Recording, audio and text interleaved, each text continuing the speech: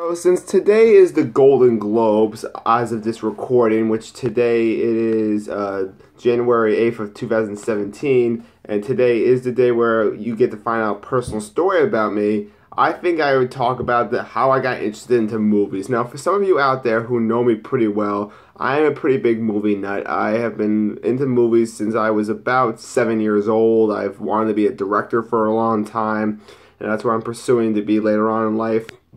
And I'm also a film critic. So I'm going to tell you people the story of how I got into movies. Well, when I was a very little kid, first of all, first of all, when I was a little kid, I wasn't exactly the most athletic person out of them all, and I wasn't the smartest person out of them all. And I didn't take interest in those things a lot. However, the one thing I always took interest in when I was especially a little kid was watching TV shows, such as Arthur, The New Adventures of Winnie the Pooh, and I was always fascinated by the moving visuals and how the voice acting worked. I was fascinated by it. So then when I was 7 years old, when I was around I remember always seeing the Disney movies as kids, and I was being like, wow, that's so cool. But then I specifically remember one time I was over at a friend's house when I was about 9 years old, and they popped in Raiders of the Lost Ark, and my God, did I love that movie. Like, I think I've watched that movie like over two times, and that's a rarity for me because I usually watch movies only once.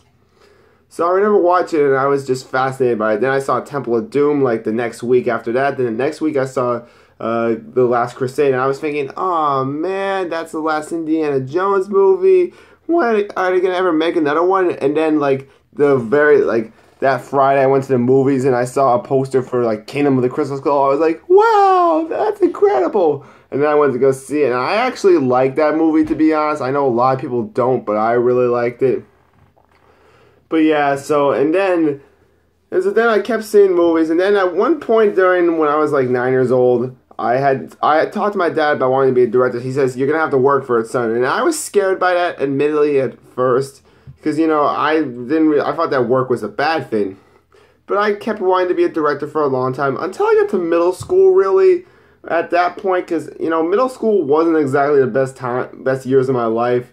And, I wanted to go into game development for the longest time. Like, between, I think, like, 6th grade and 9th grade, I wanted to go into game development.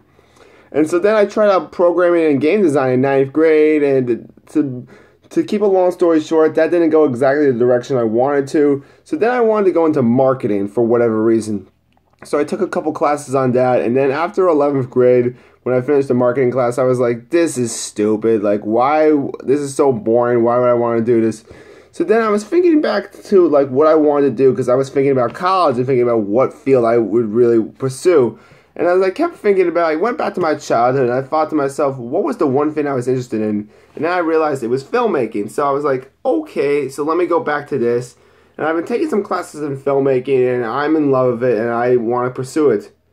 So yeah, people, that's the brief story of how I got into my love with movies, and especially directors like Steven Spielberg, more recently Stanley Kubrick, Robert Zemeckis, I mean, you name it. Like, I've been a movie fan, and I will tell you more movie stories throughout this year.